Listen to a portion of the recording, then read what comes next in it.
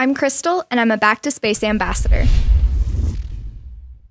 Right now I'm about to start making the launch frame for our high-altitude balloon. There are a few things that I have to get done today. The first being setting up my workstation to use the circular saw.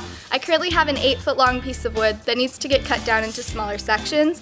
So once that's all set up, I'm going to cut this piece of wood into 3 32-inch sections, which will form the triangular shape for our launch frame. After that, we're going to head over to the Western Center Academy and use their laser cutter to cut out the 3 corner pieces where we'll mount our computer systems, our GPS trackers, and our GoPros.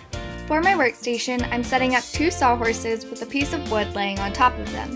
This wood will help stabilize the 8-foot-long piece and give me a surface to clamp onto. After that is all set up, I'm ready to get cutting. I will be using a circular saw to cut this piece of wood, but a handsaw would also work just fine. I just finished cutting the 3 pieces needed for the launch frame. I didn't clamp them down very well, so the edges are a little bit rough, but I'm just going to use a palm sander to smooth those out. It's not very critical. But right now we're heading over to the Western Center Academy to laser cut our 3 corner pieces. While we're there, I'm going to show you how to make a very simple corner design in Inkscape that can then be uploaded into the software to cut it with a laser. For this launch frame, we will be using simple triangles as the corner pieces to mount our equipment. To make these triangles, I'm going to use the polygon tool set at 3 corners.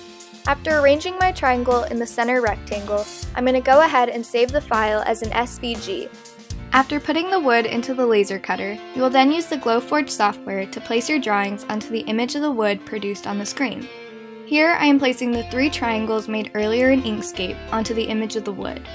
Once you think that the placement of your drawings is sufficient, you'll then add the necessary settings to cut through the material that you're using. Now that your settings are all dialed in, you're ready to cut.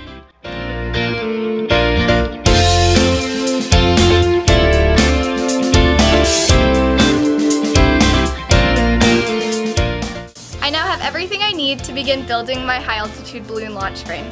I'm going to go ahead and get everything put together, start drilling holes and assembling.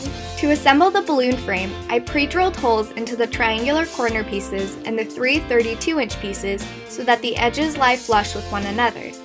I am using plastic screws and wing nuts to secure the frame and avoid adding the additional weight that comes with metal components.